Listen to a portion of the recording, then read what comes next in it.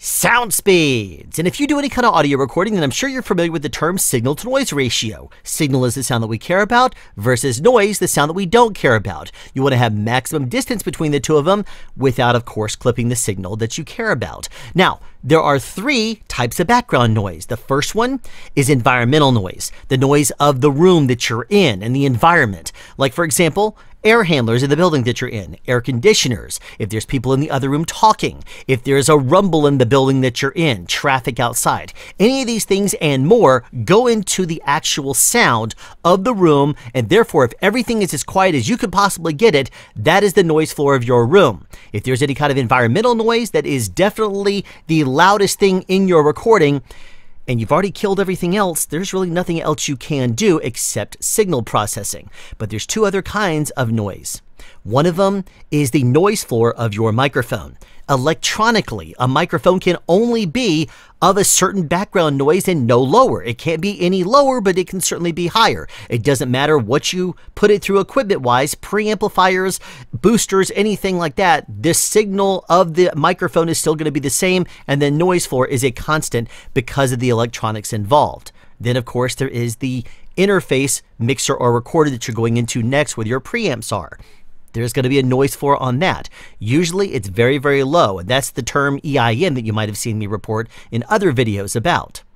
Between those three noises, the environmental noise is the one that you have to be most constantly aware of, because that's the one that's most likely going to sync your project quicker than anything else. My recording environment here is very quiet, to put it technically, and I'm using a Neat Microphones King B2 for my microphone, which is low background noise, and I'm recording onto the Sound Devices MixPre 6, which has a very low EIN.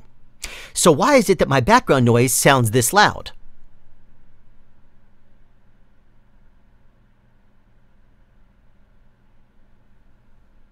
Well, it's because as quiet as I was able to get it, I did not quiet the fans on my computer. And yes, I'm quite aware that because I'm recording on the Sound Devices MixPre 6, which is an external recorder, that I do not have to have my computer on. But don't sabotage this video before I even get going here. Let me sabotage it on my own. I can't speak for Macintosh users, but because I'm on a Windows PC, I have a tool available to me. If you open up google.com, put in SpeedFan right there, one word, and then click on I'm Feeling Lucky, or do a Google search and then click on SpeedFan, which is the top listing, it will bring you up on a free app that will allow you to control the fans on your computer after it does a scan of your computer to see what fans there are. Provided there is not a physical switch that allows you to go from low, medium to high on your fan, this should help quite a bit. You can click on the download button up here and then click on SpeedFan right here to download this to your computer. Not only is it a free download, it's also free to use. It's a freeware after all. And if you click start, once you've installed it, then it will first scan your computer and then present to you the fans that you have available to you.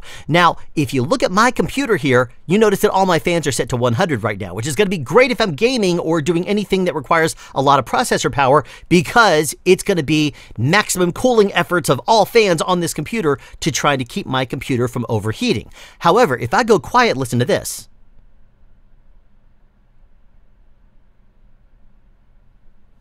Now, what I'm going to do is I'm going to zero them all out and listen to what it does with the noise floor.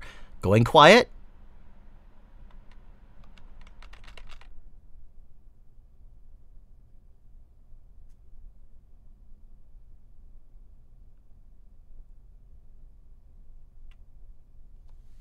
That was a lot. You may be a little concerned about what might happen to your computer if you do kill your fans. Well, you might not need to kill them all the way, you might just dial them back a little bit. But let me ask you this, when you record your audio, are you doing something that requires a lot of processor power at the same time?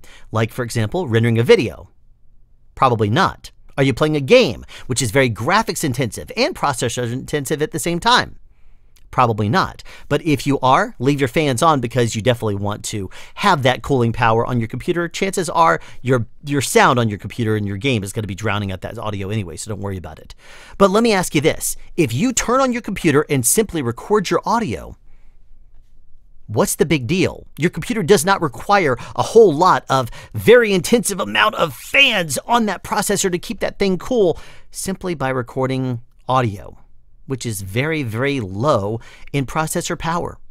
So you might want to give it a try. If the fans on your computer are the biggest culprit in your audio recording, then this should help quite a bit. But if they're not, and there's other sources that you're hearing much louder, then you might want to kill those first before your computers. Handle the biggest sources and eliminate those, and then work your way down to the quietest ones. And hopefully the fans are amongst the quietest noises that you have to deal with. Obviously, do this at your own risk. I didn't build your computer, I don't know your environment, so I cannot speak to whether or not it is 100% ideal for you. But what I will tell you is that if you want to reduce the amount of background noise in your audio recording, SpeedFan can certainly help you if you're on a Windows PC. Thanks for tuning into this episode of SoundSpeeds. Be sure to tune in the future for more pro sound tips and tricks, little things that could help you drop the environmental noise in your recording, and of course, sound advice. Have a question you'd like answered or want to add something? Be sure to write it in the comment section down below. You can also make a suggestion for future topics of discussion. Again, comment section down below, or you can email me at soundspeeds@yahoo.com. Be sure to subscribe and turn on notifications so you won't miss out on future sound advice.